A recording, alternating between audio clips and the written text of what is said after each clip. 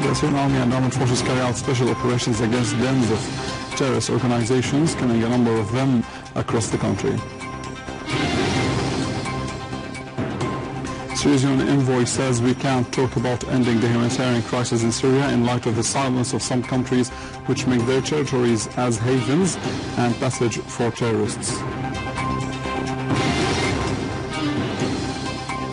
The UN Special Envoy for Syria, Mistura, says he had invited Syria's government and opposition groups for separate talks in Geneva on May 4th.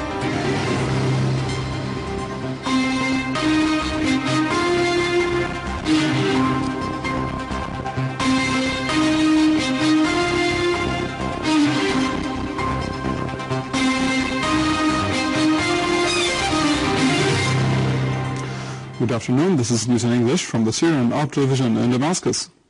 Syria's permanent representative to the United Nations, Al-Jaafari, stressed that what the United Nations Security Council says about affirming Syria's sovereignty and independence is violated by a number of member states themselves.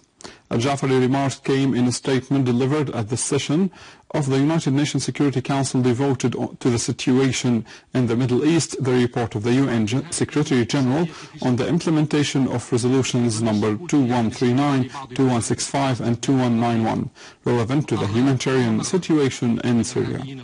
Al-Jaafari noted that we cannot talk about ending the humanitarian crisis in Syria in light of the silence of some countries which make their territories as safe havens and passages for terrorists who are coming into Syria and in line refusing terrorism and others as tools to implement their special political agendas. Al-Jaafari asserted that the main problem today is exploiting the tragic humanitarian scene in Syria by some parties to serve their agendas which aim to interfere in Syria's internal affairs. He added that ending the crisis in Syria will not be achieved as long as some parties don't believe that the solution will come through the inter-Syrian dialogue, through a Syrian leadership and without any foreign interference.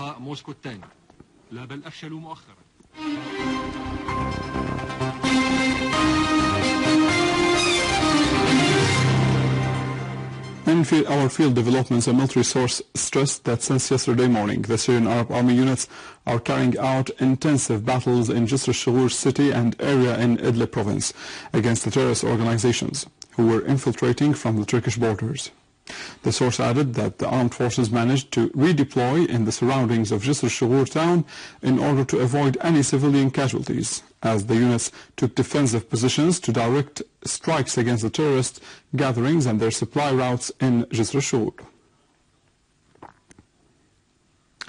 The Syrian army units killed terrorists from Jabhat al-Nusra to the north of Tell al-Mal and foiled their attempt to infiltrate into Tell Mishmish in the countryside of the southern province of Dar'a city.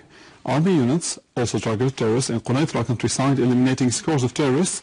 In Aleppo, the army carried out a special operation and destroyed several gatherings of the terrorists in a number of neighborhoods in Aleppo city and in the surrounding of the thermal plant and Bashqatin village in the countryside of Aleppo. While in Idlib, army units carried out fierce battles against terrorist organizations in Jisr al-Shughour area in Idlib countryside, fortified its defensive posts in that vicinity. The Army Air Force carried out concentrated airstrikes against the gatherings of terrorist organizations in Bashlamoun, Ain al-Barda, Ain al-Suda, in Jisr al-Shughour area and in the northern countryside of Idlib city, destroying scores of their vehicles and killing all the terrorists on board. The United Nations spokesperson Ahmed Fawzi announced that the United Nations Special Envoy for Syria, Staffan de Mistura, had invited Syria's government and opposition groups for separate talks in Geneva on May 4th. Fawzi told a news briefing that de Mistura plans for a low-key talk with each of the main stakeholders over 4 to 6 weeks in the Swiss city, adding that major powers, regional and international players have been invited, but not the Islamic State in Iraq and the Levant, ISIL, or Jabhat al-Nusra al-Nusra Front, which are classified as terrorist organizations. Some of those present at the talks would be able to communicate with these organizations.